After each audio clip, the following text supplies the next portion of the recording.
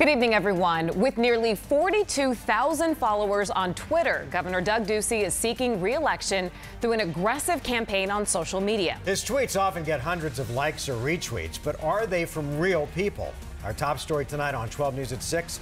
How much work are fake Twitter bots doing for the governor on social media? Team 12's Joe Dana is digging into this to verify it for us tonight. Joe? Twitter is full of fake profiles, but in recent days, a flurry of fake Twitter accounts began following influencers and journalists in the Valley, all promoting the Ducey for Governor campaign. A Ducey spokesperson says they have nothing to do with it.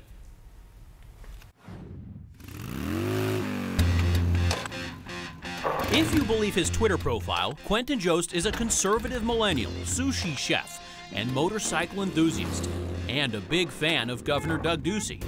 But if you talk to the guy whose photo this actually belongs to...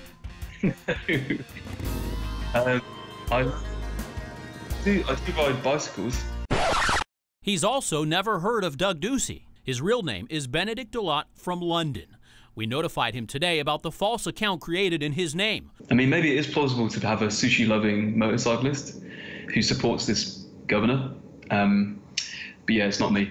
We've been warned about Twitter bots before. This latest group a reminder to be aware as we enter campaign season. A simple reverse image search of the photos on these Twitter bots can reveal who the real people are behind the photos. Take a look.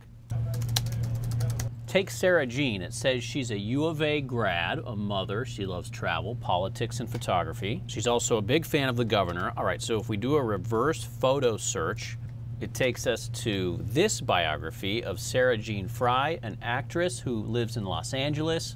It looks like the real Sarah Jean graduated from SMU. All right, next. Here's another one, Nicole Wright, a teacher and mom of Arizona. In reality, it looks like she's more likely an Irish musician, best known for her work with the accordion and her fiddling. Okay, so this account, Ronald Richard, just retweeted the governor's message this morning. He calls himself a lover of all things Pittsburgh and politics. His is really interesting because his real name is Scott Thuman. He's a chief political correspondent covering the White House, Capitol Hill. In fact, Thuman tells us this afternoon, it's always alarming when someone fraudulently uses your name or image, especially since I've worked hard to maintain a fair, down-the-middle reputation while covering politics. And for the record, he's not a Steelers fan. Now, there's no reason to believe the bulk of Governor Doug Ducey's many followers aren't legitimate. Regarding this recent rash of Twitter bots supporting Ducey, his campaign spokesperson tells 12 News simply, we saw it too, not us. Although Benedict can laugh at the idea of his image being misused, he does plan on contacting Twitter. Hopefully they just take it down straight away. I don't know how much time it takes. Yeah, so we will continue to keep track of Benedict to find out how long it does take. If you want to find out if Twitter accounts are ripped off using someone else's photo, simply use the search phrase reverse image search and then upload the photo. Back to you guys. All right.